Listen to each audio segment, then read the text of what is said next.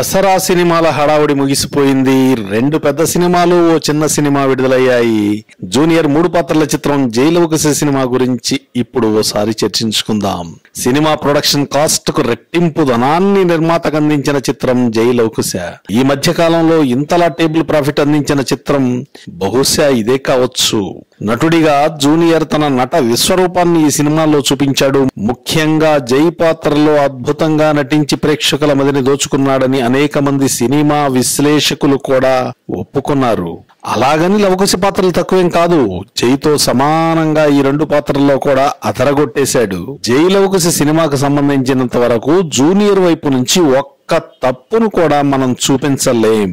అంతలా ఈ 3 పాత్రల విషయంలో ప్రత్యేక శ్రద్ధ తీసుకున్నాడు.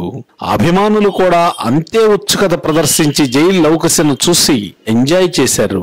మరి ఇప్పుడు ఈ సినిమా డిస్ట్రిబ్యూటర్స్ ను పూర్తిగా సాటిస్ఫై చేయలేదన్న మాట సినిమా వర్గాల్లో అక్కడక్కడా వినిపిస్తోంది. బహుశా భారీ రేటును చెల్లించి హక్కుల్ని కొనుగోలు చేయడం అయి ఉండొచ్చు. కథ విషయంలో మరింత శ్రద్ధ తీసుకుని సినిమాను ముందుకు నడిపించి ఉంటే ఈ డిస్సాటిస్ఫై కూడా ఎవ్వరికీ వచ్చేది కాదు.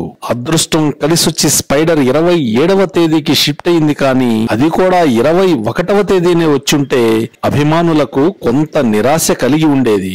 ఏది ఏమైనా అభిమానుల సంవత్సర నిరీక్షణ పూర్తిగా ఫలించుకున్న సినిమా మంచి వసూళ్లే రాబట్టుకుంది.